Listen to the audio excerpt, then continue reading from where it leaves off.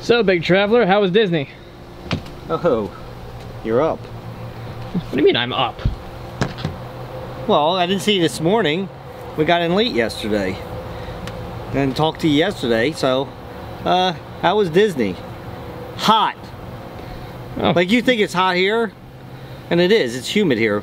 Florida's hot, imagine that. No, it's, Tom, this was, and I've been there before when it was hot and humid and stuff like that. Unfortunately, it was very, very crowded. And you know how I am with crowds. Oh yeah, I know that you hate crowds. Yeah, there was a convention where we stayed. Oh no. Yeah, so there was... What sort of convention? It's a company called Gartner. And that's all you saw everywhere is around the hotel. They're a media oh, so it's like, kind of comp. So it was company. like a tech convention. Yeah, I Googled it to see how, you know, because I was like astonished at how many people there were. They have like 16,600 employees. Okay. They're a multi-billion-dollar company. And so all these dudes were in like suits, which, you know, where it's hot and humid. Oh, okay, so it's... and they had this big giant tent. And when I say giant tent, Tom, I mean to tell you, probably the length of our whole 2 acres of property. Wow. Like, that's how long that tent was. It was ridiculous. Is it just as wide, or like... I don't know. I didn't go to it other than... No, not as wide as our property, no. No, it probably would be from, like, maybe the road to the beginning of the pavilion here. Okay. You know, but it was really long.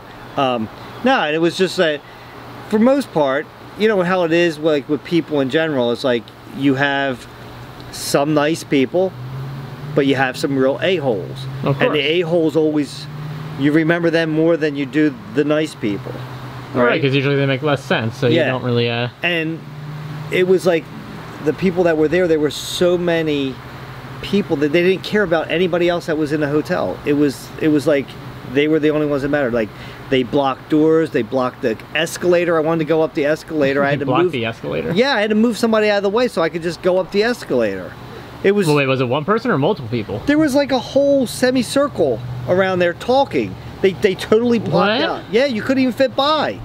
And I was like, who does that? Like, you know, I mean, there's two thoughts to this. Are they just oblivious, or are they just ignorant? Right, because like if they were there like the whole time you were walking up, then I'd lean more towards... I don't think they gave a crap.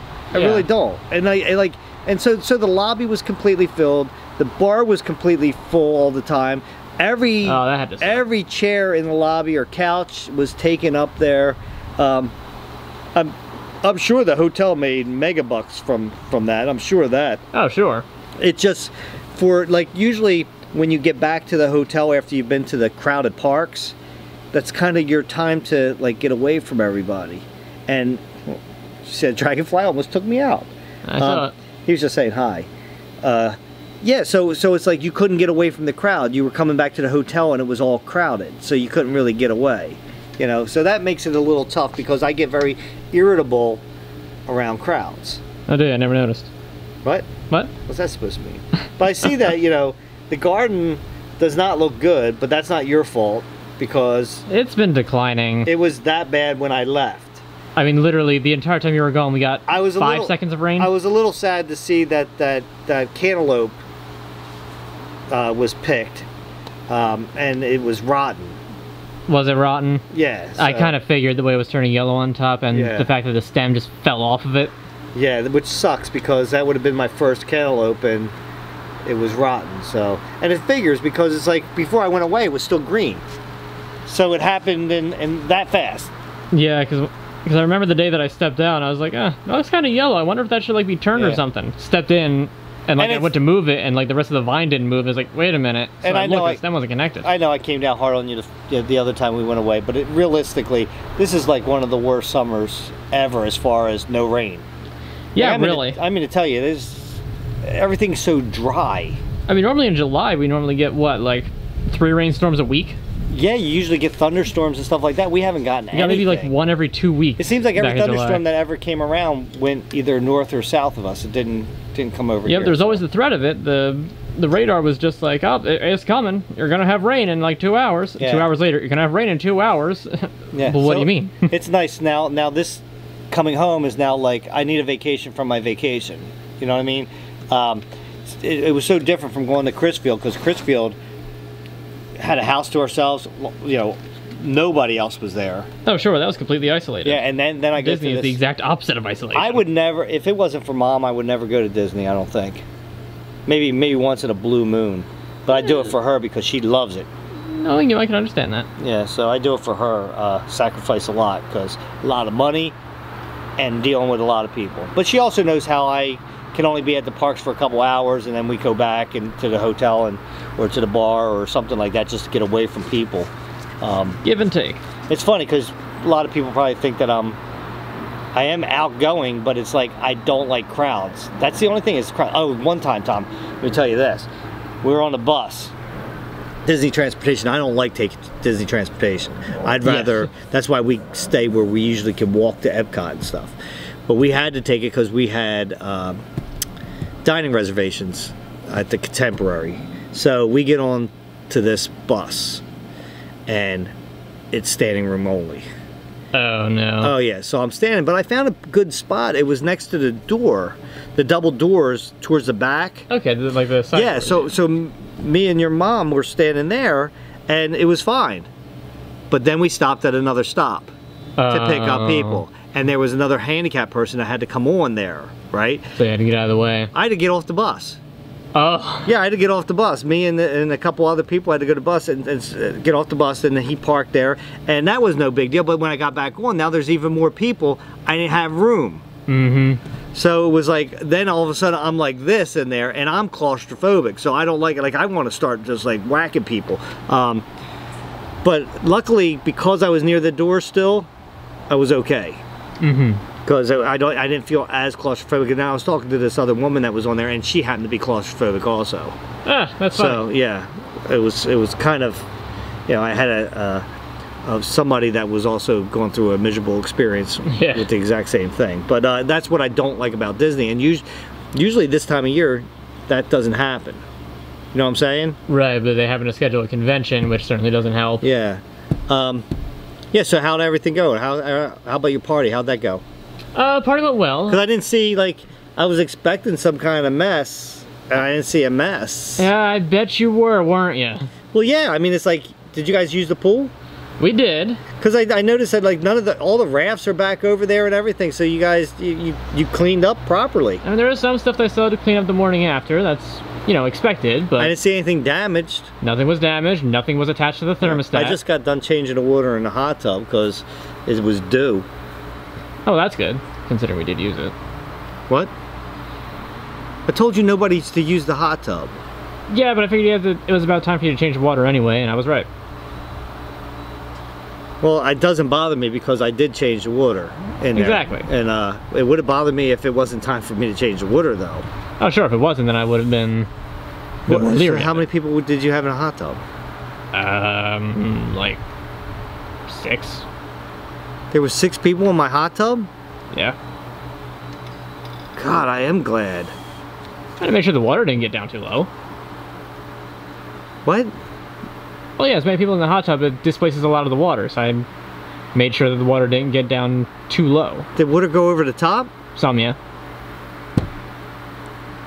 Oh my lord. It didn't go below the thing that it's not supposed to go below. It's fine. You already replaced the water anyway.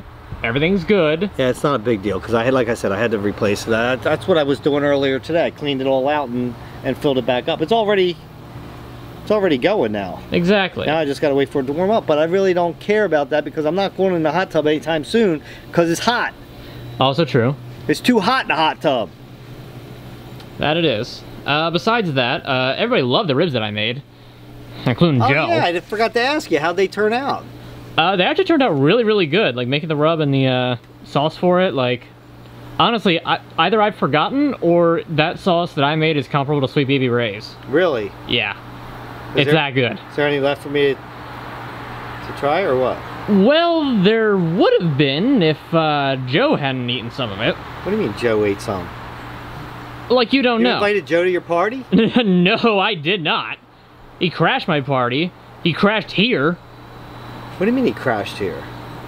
I mean, he showed up here because apparently you had told him to go and check up on me. So he brought like some stuff over and was just like, oh, you know. Hold on, wait, whoa. Although, back up a minute. Joe came here and you're saying, apparently me what? Joe's words, you told him to come over and check up on me like I'm 13 years old staying home alone for the first time. I didn't tell Joe to come over and check on you. And I certainly didn't mean for him to show up here. I might have said to him, was like, you know, hit Tom up and see if everything's okay, or be available if Tom needs a hand. Uh-huh. Well, he's not even the only one, because he had told me that Uncle Jeff and Aunt Terry were supposed to come here and check up. What? And they were here. Hold it. Yeah, he said that it was because of the party that I threw last year and the mess that I made, which wasn't that much of a mess. Apparently you've forgotten that. I didn't tell him that, Tom. Stop saying that I said that. I didn't tell him that.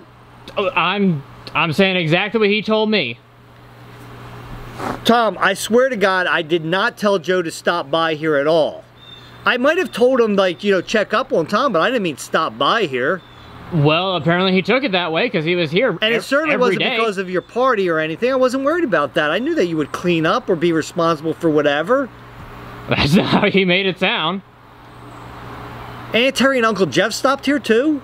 Yeah, apparently to also check up on me because of the party, like I said. Make sure I didn't make a big mess. They told you that? That's what Joe told me. I didn't actually talk to them. There's no way that they stopped by here because of the party. I didn't even tell them that you were even having a party, Tom. I never said that to them.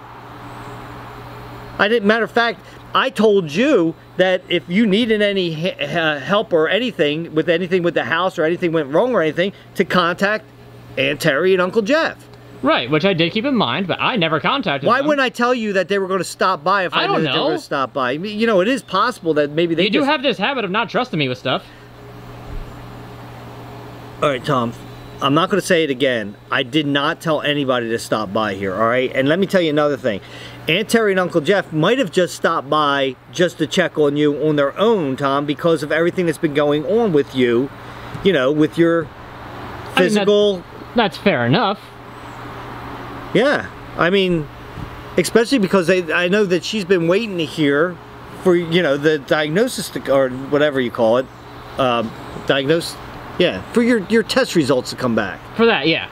And I know that she was waiting for that, so maybe that's why she stopped by, to make sure that everything was okay. I mean, that could be. That's not how Joe made it sound.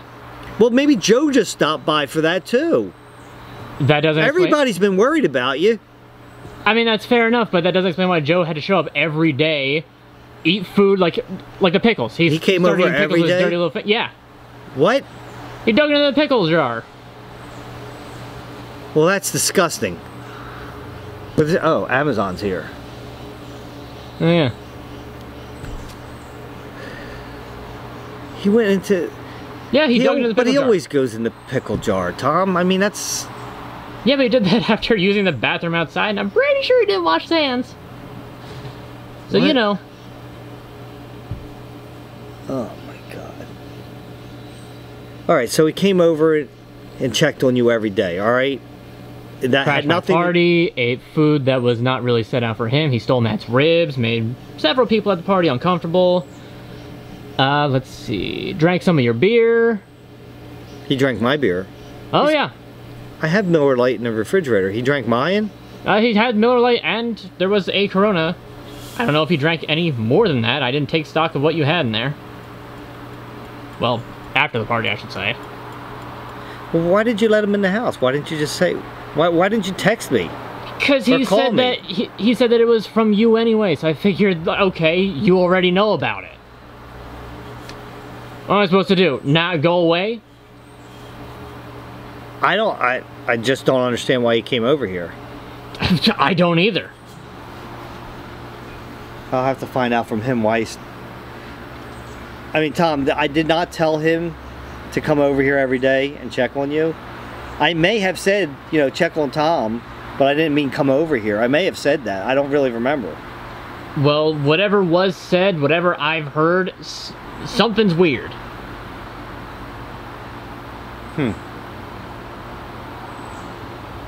But as far as Aunt Terry and Uncle Jeff is concerned, I really believe that. I know that she asks me almost every day, did Tom get his test results back? Right, and so that's possibly what she stopped by for. Right, that's not what Joe said they stopped by for, but it's possible that that is why. I'm gonna have to have a talk with him.